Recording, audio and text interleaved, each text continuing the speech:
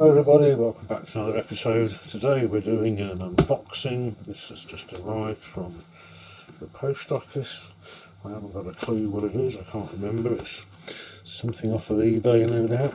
So I thought we'd have a go at opening this and do a surprise unboxing and see what it is that we've got in here, because I don't remember what it was. Hopefully it's something new for the collection. Something that I haven't got before. Nice box, nice bit of packaging. That's just rubbish. That can go in the recycling. Well, it's definitely a camera of some description. Quite a small camera. It's sealed up in a bag. Don't scratch it. See what it looks like. It's a Pentax. I don't remember buying a Pentax.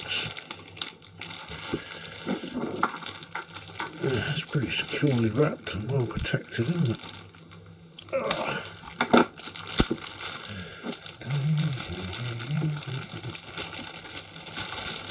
That's a big bag. Right, let's see what we've got in here. It's got a body cap on it, which is nice. This is an MV1, Pentax M series. One of the smaller Pentax cameras, quite small and light. Are you going to focus today? Yeah, MV1. It's got a body cap on it, so that's pretty good. It doesn't look in too bad condition actually, it's not covered in dust.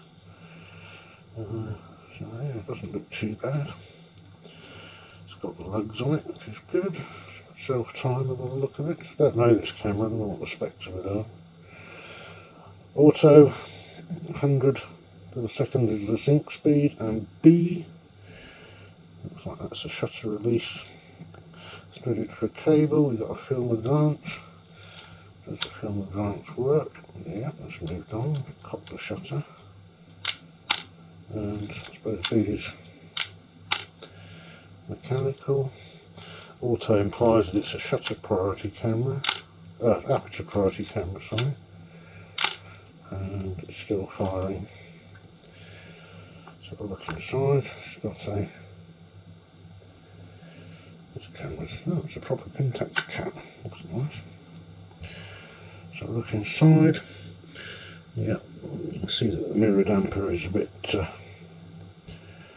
distressed. We've got the torch, you can actually see what's going on in there if I can find the torch.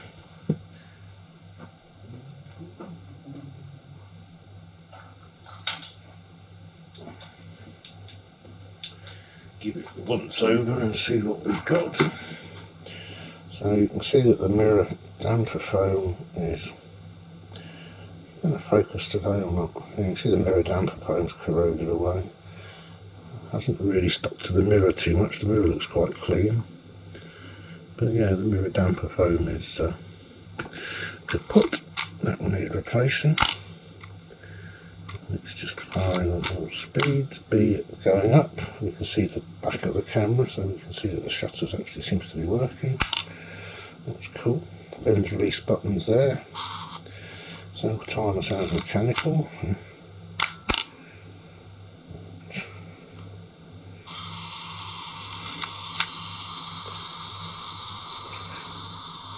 Needs a bit of exercise then. Yeah, it does. Timer does sort of work-ish. K-mount cameras, these ones. So it takes the K series lenses, but not the automatic ones. It takes the manual lenses. Hot shoe, X synchronization, so that's for electronic flash. We've got a dial here. Oh, I'll zoom you in a bit. It might work better than me shaking it around all over the place. So ASA dial. Maybe it's a lift to turn. So it starts at a weird sort of 32. Maybe that's 25. It starts at 32 and it goes all the way up to 1600. So I think we're going to put some maybe HP5 through this one when we've sorted it out. Rewind crank, pull up. There's the back memo holder, it's quite nice. On the bottom we've got a couple of covers. I suspect this is for a winder, an auto winder.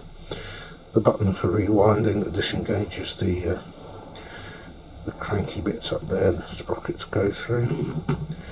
And tripod mount, so I guess there's a battery that's supposed to go in there. So let me find a penny to open that up with, and we'll have a look and see.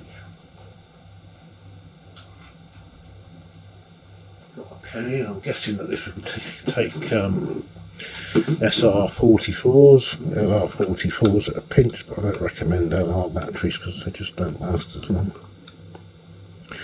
The SR batteries cost a little bit more, but they will last easily a year, maybe 2 years, depending on usage. LR batteries don't seem to last so long in my experience. So in my humble opinion, you're better off. Right, there's the batteries out. Battery, and there's another battery in there. So again, we're looking for corrosion in the battery compartment because that one was sticking in there, so I don't know if it will focus on that. Yeah, you can see that battery's had it. So there's not a lot of point in putting the voltmeter on that. And it says that is an A76. What's the other one? That's an A76 as well. Oop, I'll get into the shop. Yeah, those batteries don't look too clever, so let's try some fresh batteries in there. See if it's got any life in it. It's obviously an electronic camera, being aperture priority. This would have come out in the late 70s when electronics started to play a bigger role in cameras. My battery stash here. Zoom you out again. These are new batteries that I bought, SR44s. Zoom you out. So it takes 2 of these, I'm pretty sure.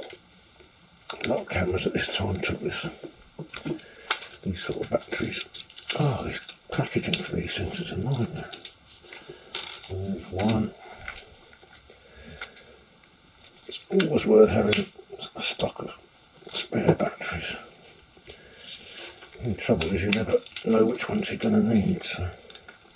But SR44 is a pretty common battery, used in cameras as well as wean cells for the earlier, oh sorry about that, Mercury batteries. Right, lost the bloody batteries now, there they are. So it was plus facing up, I think, wasn't it? Let's have a look. Usually plus facing up, that's the wrong way round. That in there, and the batteries.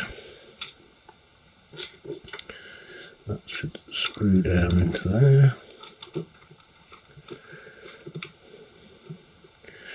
Nice and easy, no real corrosion in there, so that's quite good.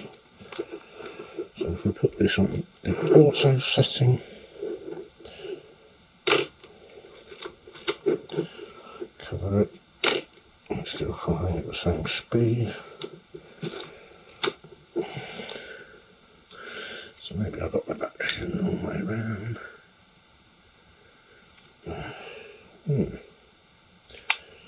Okay, maybe the batteries are the wrong way round. Battery open. Yeah, it looks like a pretty nice camera in pretty good condition. I'm quite fond of these little M series cameras. It's a bit like you had the OM2, of course, which came out in the early 70s with aperture priority. That was one of the early aperture priority cameras. This is kind of classed as a starter camera, really, because it's only got the aperture priority. Maybe the negative's supposed to go up. Maybe I've done it completely wrong. I know you're going to be saying in the comments, I did plan on filming the Nikon EM today, but this turned up, so I thought that would be a better option. So again, if I cover that, there we go.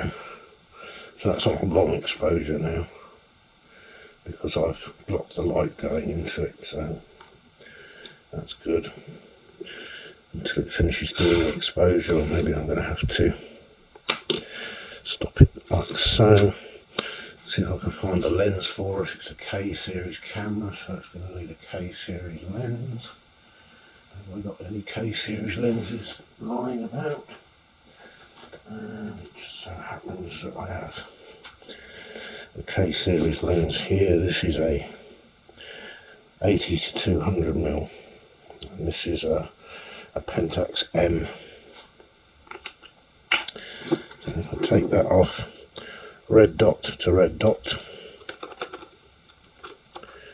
line it up, and then turn clockwise, take that off. It's quite a nice lens actually, it's got a built-in lens hood, and it's a push-pull, it's a little bit stiff, but yeah, it's a push-pull. It's what I call a dust sucker, because it blows air through the camera when you move it backwards and forwards. So if we try it wide open, so that's an aperture of f4.5 on auto, X-eyes at that speed. I'll stop it all the way down to 32. It should give us a longer exposure, which it does. So yeah, it appears to be working. Happy days. That's quite a nice camera. Doesn't need to draw in the exposure like the OM does. I quite like that feature, as if the lighting changes, it can change the settings on the fly. But yeah, this is quite nice. Okay, let's have a look inside now. Oop. Right, there we can see the shutter. Looks like it's a vertical travelling shutter. Oh, it's pretty. So take up spool, film, advance. Film goes in this side, advances across. Let's have a look at sealing, etc. It doesn't look too bad. I think it's worth testing this camera out and using black tape after taking a couple of shots, just to make sure it stays light tight. Pressure plate looks in pretty good condition. Yeah, it seems to be quite nice actually. There we go. Shutter's working, there's no oil or anything in there, so it's quite a nice camera. That one, very interesting. So there you go folks, that's the video for today, a surprise unboxing of a Pentax MV1. Comments, questions, queries down below if you've used this camera and got any tips to pass along, please let us know. I'd say it's a fairly useful starter camera because it's aperture priority, so you've only got two things to worry about. Set your ISO speed on the dial, decide what aperture you want to use. Do you want to go for depth of field, or do you want to go for shallow depth of field, you know, bokeh, not with this particular lens maybe, but decide on what aperture you want to shoot at. Put it on auto, and I guess it displays the shutter speed in the viewfinder. Excuse me, I'll just have a look and see what it says to you in the viewfinder. So hold it up to your eye, press the button down, and it's giving me an amber light. I don't know what the amber light means, but there's an amber light on there, so then it goes green, so it goes green and amber. I'm assuming amber is a slow shutter speed, warning you of camera shake, and green is okay, so that's fairly simple. Yeah, that's quite cool. Ideal starter camera. They're fairly cheap. I don't know what I paid for this one, but it wasn't more than £10–15 off the famous eBay. That's without a lens, obviously. Plenty of these M series lenses around. The genuine Pentax ones, or there's plenty of K-mount lenses from the likes of Chinon and Ricoh. They all kind of share the K-mount. It's quite a popular mount, actually it was. It still is. It's still on the Pentax digital cameras. But yeah, make a nice little starter camera. We'll do a video where we load some film in it and take some pictures, etc. Just see what it's like. It depends on the lenses. The camera bodies are really just a light tight box. So as long as it sort of fulfills that function of A, keeping light off the film when you don't want it to be on the film, and it has a shutter and some way of adjusting it, that's what you need to worry about. The lens is going to be the biggest contributor to the quality of the image. So you want half decent lenses. Very little fungus, preferably no fungus, no oil on the aperture blades, and nice and clean. You should be away. But yeah, that's today's film. So your comments, questions, queries down below. Let us know what you think, and I look forward to seeing you in the next one. Don't forget to comment and subscribe and whatever it is, share and all that sort of rubbish, and look forward to seeing you in the next one.